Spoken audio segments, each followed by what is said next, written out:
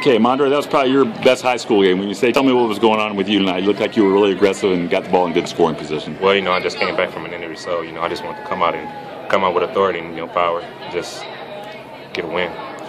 Somebody said you had a bad ankle. It didn't look like it. Not tonight. I've been stretching a lot more. I came back from, 3 weeks from injury, and I've just been ready to get back out there. Has something clicked with you? Because you've struggled at times this year. Has something clicked recently with you? Are you getting more confident or just getting more acclimated to varsity basketball? I've just been putting in extra work. I've been getting in gyms, weight rooms, just lifting and working on my shot.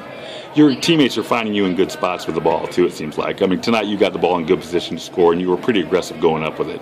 Is that something Coach Lee or the others have been emphasizing? Yes, a lot. Coach Lee a lot, especially. He doesn't like me to go beyond the free throw line, but like on a block, that's the main area he wants me at. How much can this build your confidence personally, just to know that you can have games like this where you dominate the paint? A lot, actually, because I was pushing for 20. I got 19, but I was pushing for 20, so next game I'm expecting to get a lot. What is your limit, or what is your goal here? I mean, you got another year to go, obviously got another summer. What kind of player do you think you can become?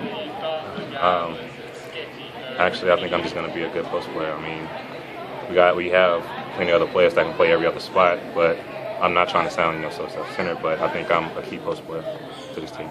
Do you think this was a big win for you guys because you get to play them again in the regional? Yes, I think it is, because I think it just makes a little statement saying we're here. We should be recognized.